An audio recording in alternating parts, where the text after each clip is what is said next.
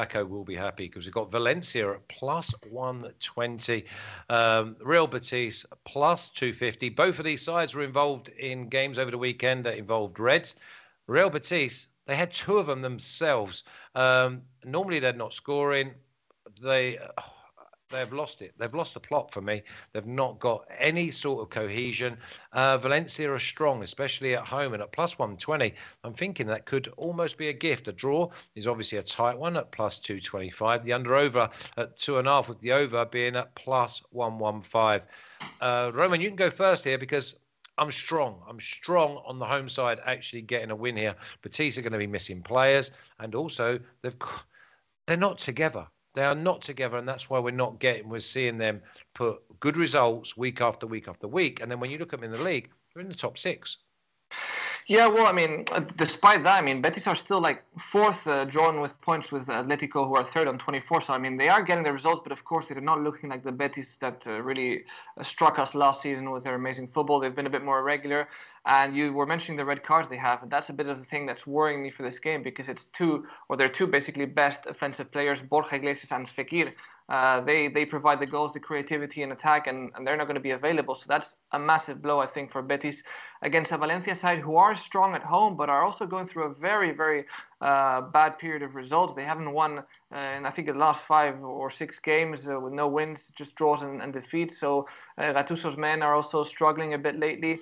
And overall, I think it's a bit unpredictable. I even think a draw could be a possible outcome here because basically both teams are lacking their main man in attack. Also, from Valencia's side, Cavani is still recovering from an ankle concussion, and we won't know till the very last minute if he's going to be... Ankle concussion? Yeah, an ankle concussion. That's what they said. I thought concussion only happened with a bang on the head. Well, concussion, I mean, it's in Spanish we say contusión. Maybe I translated literally, but it's like a blow to the ankle. Okay, yeah. Must have kicked him or impact studs or injury something. to his hands, Krenkle. Okay, sorry, it was a bit of. So apparently he's still recovering from that, and we don't know if he missed the last game because of this, as a matter of fact. So not having Cavani, not having Borja Iglesias, not having Fekir, it kind of feels like maybe we're going to be a bit lacking a bit in terms of goals, So I wasn't too sure what would happen. I wouldn't be surprised if Betis get the win, because I mean it's true that they're not their best, but they still have enough quality, and Valencia at home are strong. So for me, it was just a bit too unpredictable, so I just passed. A lot of the games have been like that this week, haven't they? Yeah. I mean, you just run down the... you Athletic Club versus Valladolid. Valladolid obviously are going to have their suitors, but it's a very tight game. Espanyol, Villarreal are out with a washing, and Espanyol are not to be trusted. Mallorca, Atletico out with a washing. And we're talking about teams that are in the top 6. I know Betis are 4th, but there's 2 sides on 24 and 2 on 23. So there's nothing between 3, 4, 5 and 6. Pavlos, Valencia at home at plus 120. Do you trust them? No, because you know what's going to happen? We're going to pick Valencia or the draw or something, and then Betis at plus 240 or 250, they're going to win. After we bet on them at, minus 120s and plus 100s, and then they got all these red cards, which is, I'd like to stand on the cards just a bit later. However, Betis... I would go with Valencia money line, to be honest, because of the fact that Betis are going to be missing both Fekir and Borja Iglesias. Yeah. Of course they do. They can probably. I mean, William Jose and probably Canales is going to play at the 10. They do have a lot of players who can fill in that spot. And to be honest, if I had to play something here in full time, I'd go with a draw. However, I'm going to take the draw at halftime because I love the stats. Valencia in first halves, 6 wins, 2 losses, 5 draws. At home, 4 wins, 0 losses and 3 draws. So they have the 5th most draws in the league in the first half, and the 3rd most draws in first halves at home. And Real Betis, they have 5 wins, 1 loss and 7 draws in first halves. And on the road, 1 win, 1 loss, and 4 draws in first half. So, and also 2 of the 3 matches between the 2 sides last season had draws in the first half. So, my personal play is the draw in the first half at plus 110. But I was also looking at this match for cards and for a red card, actually. The price is at plus 180-ish or something.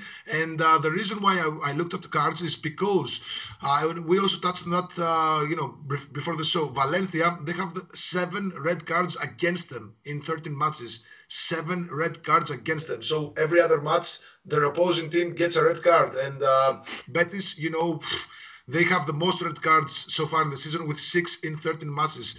And Valencia have 4 in 13 matches. So I wouldn't be surprised by a red card. But also, last but not least, the referee has awarded 3 red cards in 7 matches so far. So everything points to seeing some cards here. But the matchup between Valencia and Betis rarely produces red cards and rarely produces a lot of cards. So I'm leaving it alone this week. I'm going with the draw first half. Yeah, and maybe Valencia can do it. Maybe they can do it. But I think it's a draw. Yeah, I mean, but you've actually answering the reason why you're leaving it, because this referee is free from 7, which is under 50%, when the average for Spain games is at 54%. Thanks to Roman for educating me on that. So what is it actually? Is it plus 180 for a red card in the game? It's plus 180, and I mean, statistically, I could maybe put it in I don't know. They can't afford to lose any more players. Yeah, they can't, but this Gattuso is a really he used to coach in Greece, and I looked at him. He's a very interesting guy. So he pushes his passion, he transfers it to the players, and they play very passionately. So. And again, Real Betis, we've seen that they destroyed many of our bets this season by getting red cards on the road. Yeah. So maybe plus 180. I don't want to pick it. I don't want to pick it. And you know what's I mean, how do you expect a red card from a team led by Gattuso? He's the most calm, well-natured player. He's an absolute nutcase. Okay, let's have a little look at the official picks, because I'm nailing myself to the mast. Or my mast to the cell. Let's have a little look. I'm going for okay, first half draw minus 105 0-0. Be nice. Valencia money line at plus 120. That would be nice. 2-0 to Valencia, and then Paco will be happy as well.